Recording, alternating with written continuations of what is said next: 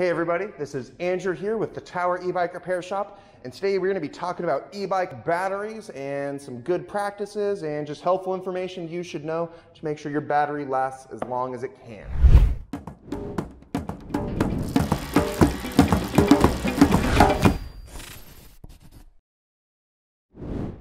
So if you look at the table in front of me, I do have some batteries here. These are just kind of some examples of battery styles on the market. We have our Tower one here on the right, got one that slots into like a seat post here on the left, and then we've sort of got a bare one of what it might look like without the shell. And then here on my far left, I do actually have sort of an unshelled battery and what it actually looks like unwrapped and completely bare.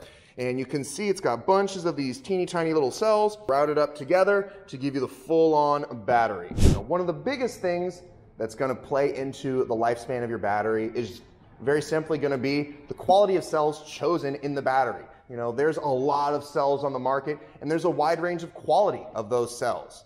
Generally, what you want to look for with the cells is that you're getting one from a good, reputable brand. Some of the best brands on the market for battery cells are going to be Samsung, LG, and Panasonic. Those three are some of the main ones you're going to find.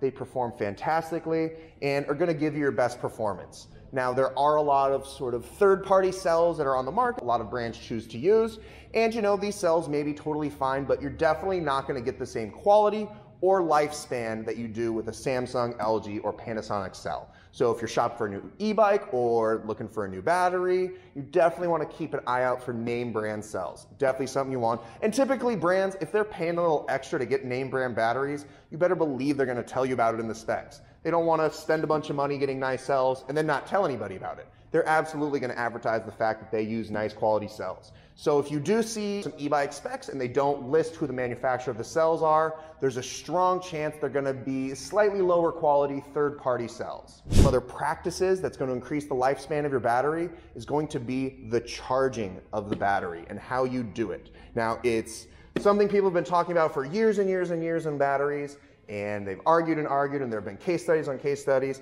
and that is, what should you do with your battery? Should you drain it to absolute zero before recharging it? The answer is no. You should absolutely never drop your battery down to absolute zero before recharging it. Now, there are two main reasons you want to do that. One, the first reason you're going to want to do that, or not do that, as the case may be, is draining your battery down to absolute zero and then recharging it. They've actually found negatively affects your battery long term. They found the sooner you get it recharging, the longer lifespan and more recharge cycles you are going to have. Now, you can find lots of studies on this online. There's a lot of information about it. I could go on, but that is the key point, is draining it down to absolute zero long term will negatively affect the cells. But the other bigger reason why you never want to let your battery drop to absolute zero is a lot of times if an e-bike battery drops to absolute zero, the stock charger it comes with will not be able to give it more juice. We see it a lot here in the shop. It's always the same story. The bike's been sitting for a long, long time, hasn't been charged or anything, and they tried to plug it in and it just would not take a charge. Well, part of that is the battery has zero juice inside of it. When a battery has zero juice, realistically the battery is just kind of not alive and it can't interface with the charger. So one of the things you can potentially do is you can potentially put like a little jump charge in there, but I would definitely avoid doing that unless you know what you're doing. There's a good and bad about it. If your battery did drop to absolute zero and that is the problem, it could potentially give it that little bit of extra juice it needs to then fully charge and be good to go.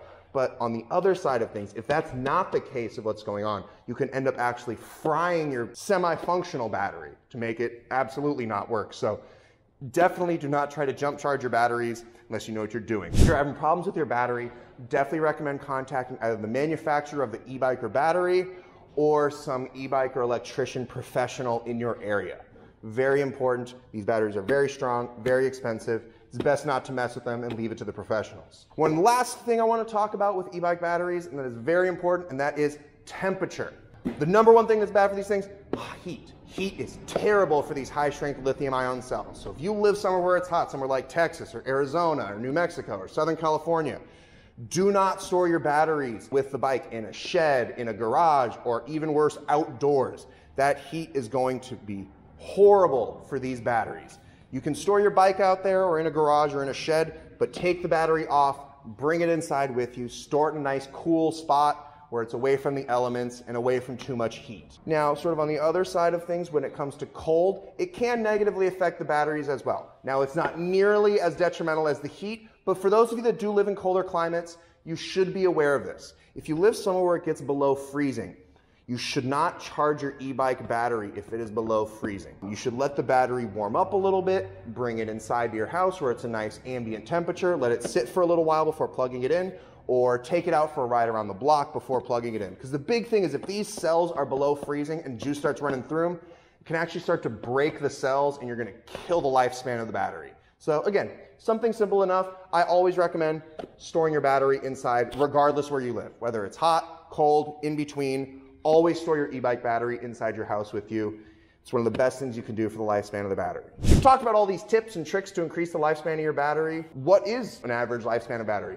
Now, batteries, again, there's a lot of factors that play in. The cells, how you store them, how you charge them, a lot comes into play. You can get a big range of batteries. You can get anywhere from 300 miles from a battery all the way up potentially 5,000 miles from a battery, and those are charge cycles. 300 charge cycles, up to 5,000 charge cycles. Again, there's a lot that plays in there. More than likely, you're gonna be somewhere in the middle of there for charge cycles before your battery goes out. But if you follow these tips and tricks, you will extend that life as long as you possibly can.